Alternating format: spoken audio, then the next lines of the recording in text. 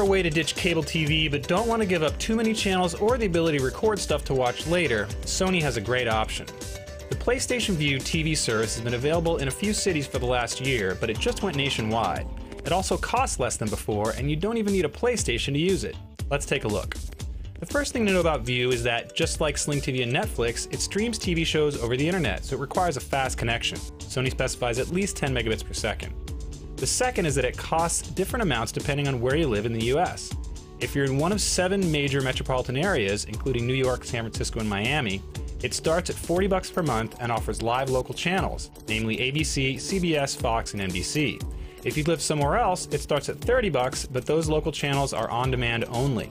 Beyond locals, Vue's channel selection is very robust, with most of the channels you're used to, plenty of on-demand and catch-up shows, and even some regional sports networks on some packages.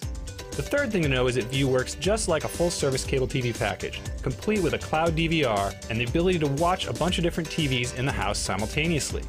It's easy to tag shows to record later, which basically sets up a season pass to record every show that airs. You can pause and rewind live TV, and fast forward past commercials on recorded shows, although it's not quite as responsive as on a standard DVR.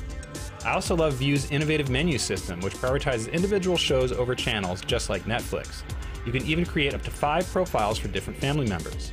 You can watch via any PlayStation 3 or PlayStation 4 console, but if you don't have one, you can also sign up and use Vue with an Amazon Fire TV box or Fire TV stick. In fact, I actually preferred using the Fire TV box in many ways, especially because remote is easier to use than the PlayStation controller. There's also an app for iPad and iPhone, which can also work with Chromecast.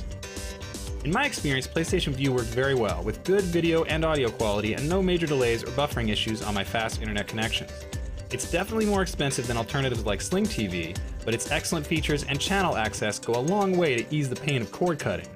And the fact there's no contract or hidden fees, and you can try it or cancel anytime, is icing on the cake.